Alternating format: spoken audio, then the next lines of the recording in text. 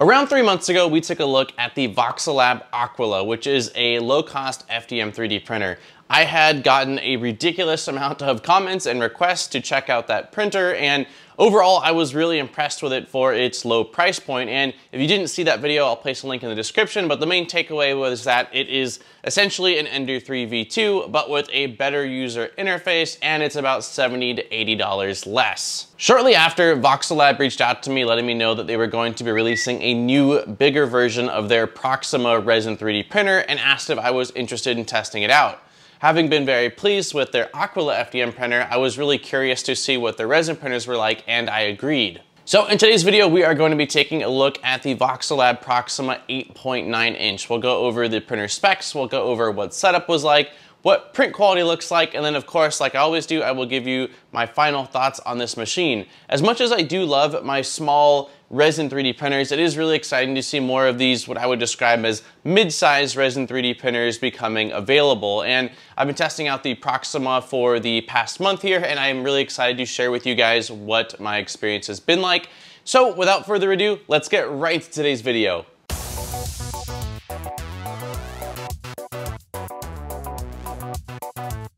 Massive thanks to Thangs for sponsoring today's video. With over 2 million index models in their database and growing regularly, Thangs finds the exact model that you're looking for. Thangs has some pretty unique features, like the ability to perform a geometric search or their recently added AR mode that I love. I'm a very visual person, and having the ability to place a 3D model in your space before actually printing it for reference can be quite useful.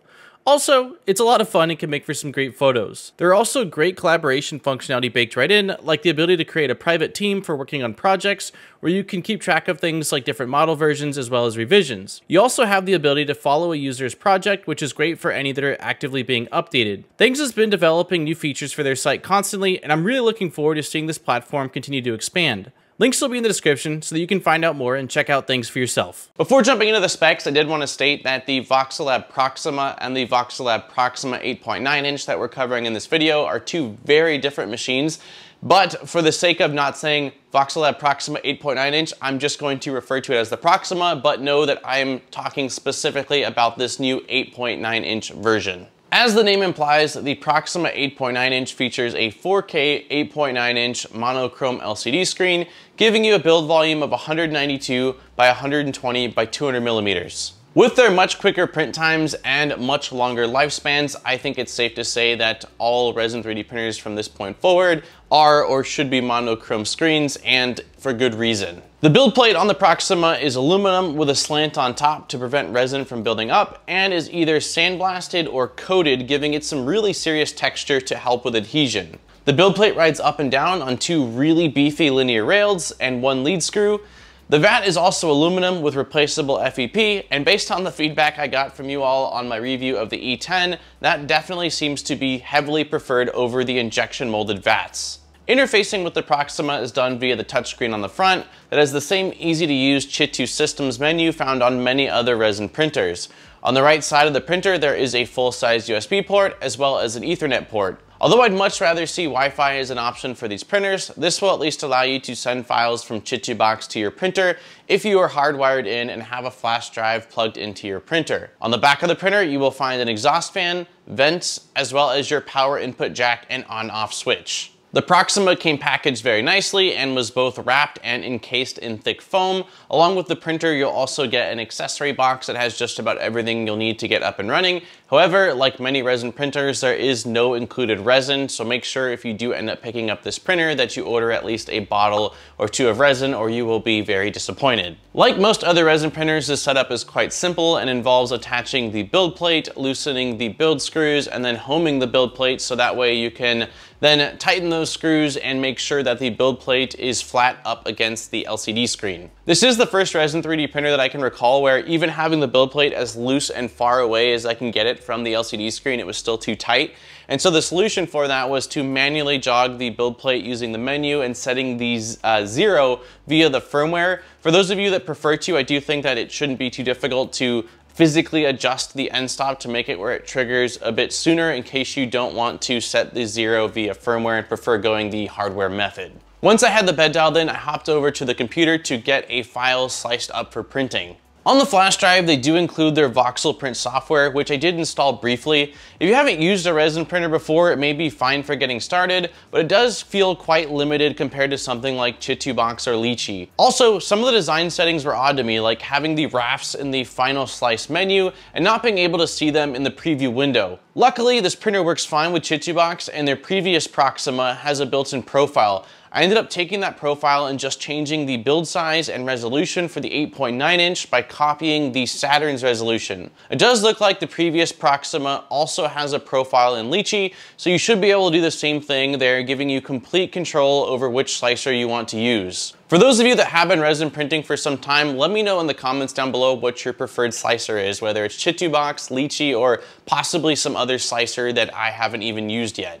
Ready to print, I downloaded the Little Big Heads Jason model from Chaos Cortec to be printed in Soriatech's glow-in-the-dark craft resin. Actually, the entire video I released a couple weeks ago on the glow-in-the-dark resin was printed on the Proxima. If you didn't get a chance to check out that video, I will place links down below in the description, but I will also place some footage of those different prints that I got off of this machine in this video as well, so that way you can take a look. But the Proxima did an absolutely fantastic job of printing this very unique resin. The only model that gave me any problems was the articulating shark, which was just a difficult model to print. It took me a couple of tries to get the orientation and the supports correct, and when I cured it, the jaw did lock to itself, but all of the other joints move freely, and it is a really fun model to print out. Although I do typically stick with one resin in the Resin 3D printer reviews, the glow-in-the-dark resin, although awesome, was very difficult to get the details to show up accurately on camera, so I decided to swap over to some of the Soriatech Fast Navy Gray resin that I've been wanting to use.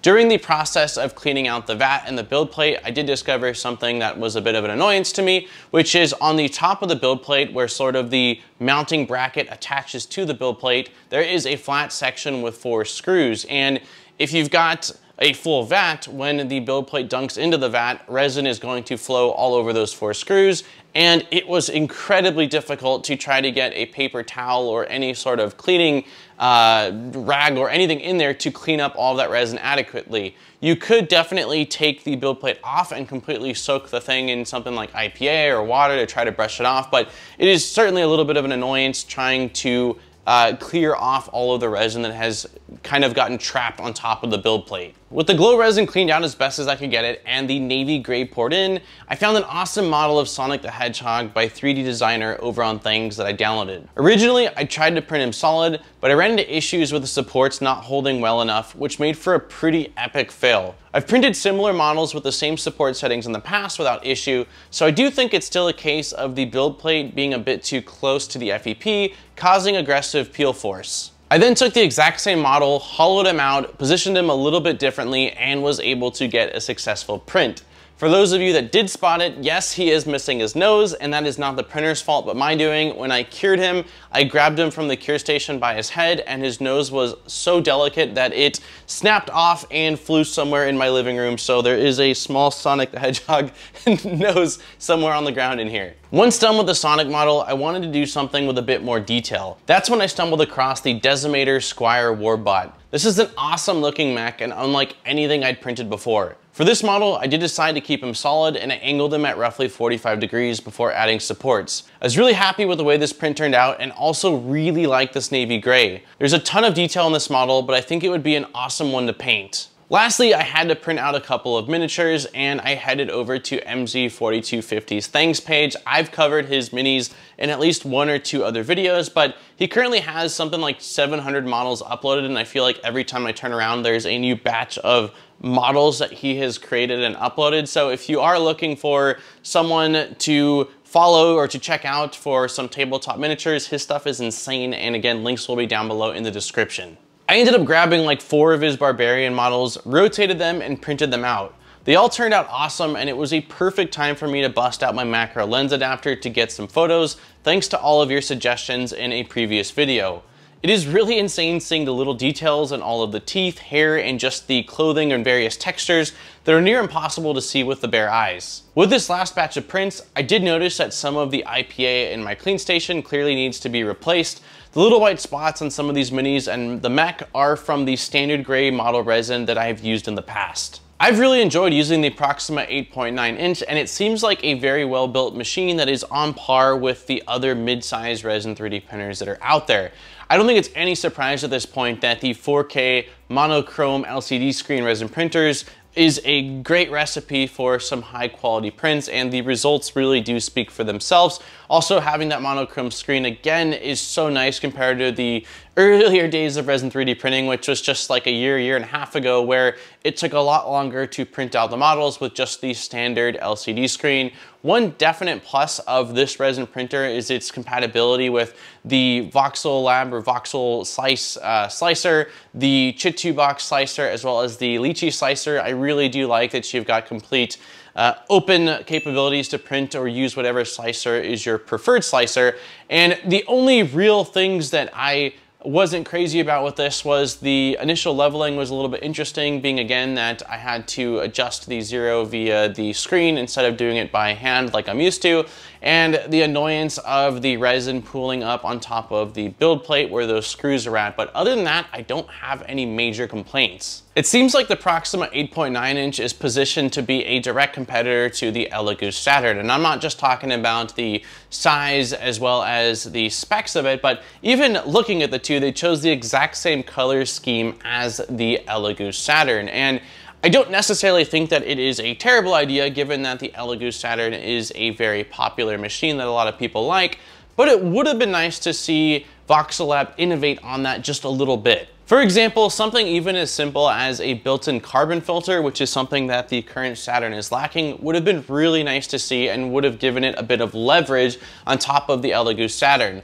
That being said, I do know that when I made my review of the Elegoo Saturn, there was quite a few people in the comments that were not happy about things like the availability or the way that pre-orders were handled. So I do think that there is certainly a place for this machine, if it not just being an alternative option for those that prefer, you know, a different brand than the Elegoo. But I do wish they had done a little bit of tweaking to possibly add some additional features on top of the really solid base unit. Retail price of the Proxima is $500 US, which is the exact same at this time as the Elegoo Saturn. However, while I was editing this video, I did see over on Amazon that there was a 10% off for the Proxima 8.9 inch, bringing it down to $450, which seems like a pretty good deal for a printer with these specs and this size. So if that is no longer going at the time of making this video, perhaps it's worth holding out and seeing if you can find another deal like that, because you can then take that and throw it towards maybe a bottle or two of some low-cost resin like the Tech Fast, or even picking up a spare FEP sheet to have on hand.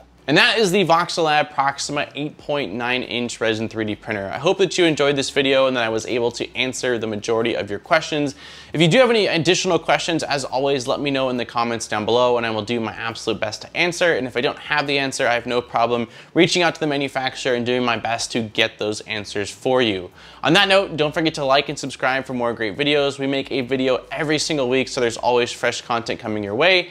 And if you do want to support the channel furthermore, I will place links down below in the description over to my Patreon, where there are some really awesome rewards.